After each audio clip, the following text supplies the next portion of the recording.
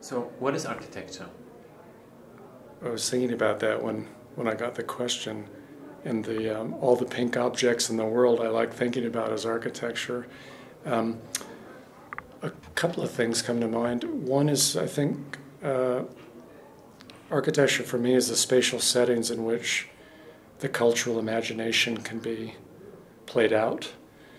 And then I was thinking about a friend of mine, Kevin Rowbottom, who said that architecture is the circumnavigation of form in all its guises. And I think I agree entirely with Kevin. I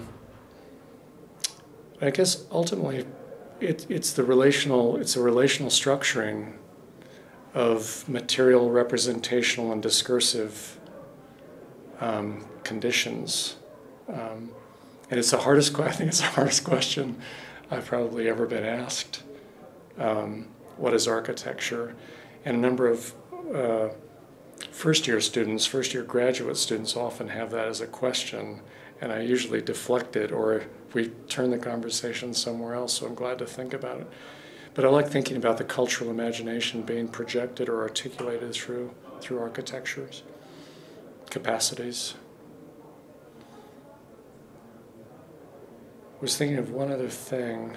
I think it also, for me, architecture is, I think its definitions change quite demonstrably when you think about it culturally or disciplinarily or institutionally or personally. I think there are different subscriptions or ways to characterize architecture given those different situations. So I also began to think about in which situation is the question framed. But I still like thinking about it as a generously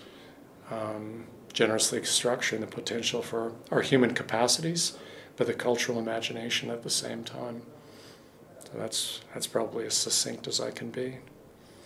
So, what can architecture do?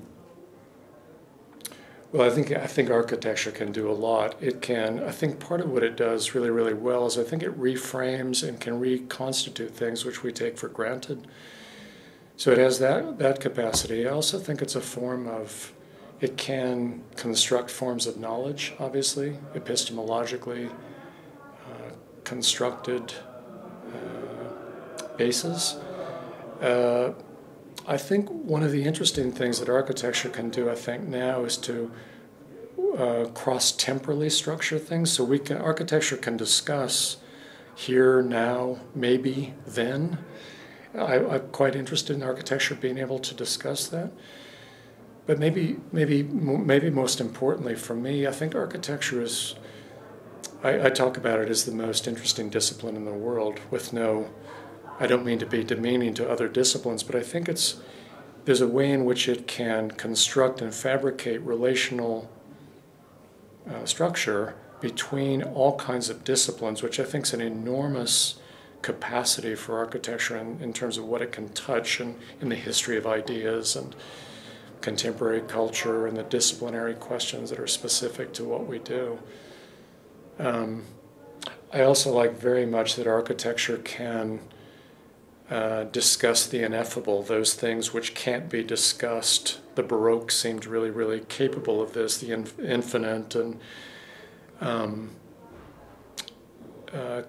calculus, things which are either abstract or ineffable or can't. There are other cultural dimensions or cultural forms of production which can discuss those things. So architecture is super interesting to me in that regard.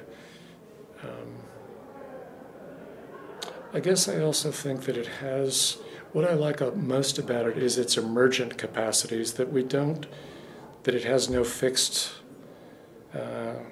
capabilities relationally, that it has, by aggregating relationships and structuring them through spatial or representational disciplinary questions and so on, that it's never known, it's never a solid ground. So architecture, in terms of what it can do, is always plastic and emergent and on the run, fugitive, ungraspable. So that's also fascinating. It's sort of the philosophy of all philosophies seem like that architecture can touch those things. So those would be, I don't know, 3 or 4 things that occur to me that architecture might do.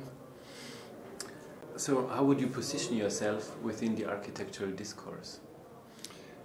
Yeah, this is a really interesting question for me because I'm really interested in how, as architects and teachers and students, we determine what the scope of a piece of work should be. In other words, what are its responsibilities, what's in the frame or not. And for me, I'm interested in neither the autonomous project necessarily, nor the sort of situated and phenomenal project, let's say. I'm interested in being dexterous, versatile, and being able to deal with each situation quite differently, so that I might be working in a manifesto on one project and be doing there might be a series of representational tropes. On the other hand, I might be working indexically, phenomenally, and parametrically, and at the same time I might be working on a piece of work in which I don't know how I'm working or what my position is or how I want to claim territory. So I've been a bit slippery, I think, for a lot of people, because I think I go to the situation in which I'm working, and I don't take everything from that, but I certainly try to tailor the approach, the methods, the representational techniques, the styles of thinking, the conceptualization to the situation. So, and I'm interested in conceptually innovating. So I don't think I fall into camps.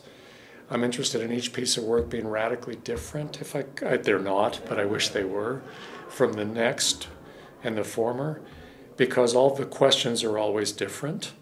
And I believe in transformation as a way to both work on constructing one's practice or positions. Transformation's critical, as well as working on pieces of work transformationally. So I think plasticity, agility, dexterity, to be able to know when to work at the level of autonomy, when to work at the level of specific situational and historical relationships, structures of reference, to really be tactical and strategical about when to deploy positions and positioning is incredibly important to me. Maybe one other quick thing, I also am interested in not knowing what the position is from day to day. I think it's important discursively and rhetorically. I'm not sure that on the ground working on things that I'm so interested in knowing what the positions are. So I want to evacuate or hide from any kind of locative devices that say, well, that's your position or those are your three position. I'm just interested in dexterity and being quite agile in terms of positioning, positions, positioned. So what is your design method? Well, I alluded to it a little bit in the talk tonight. I've identified 14 design methods, and one of the reasons I've identified, I don't think I've made any of those up myself, but one of the reasons I've identified those methods is because they do radically different kinds of work.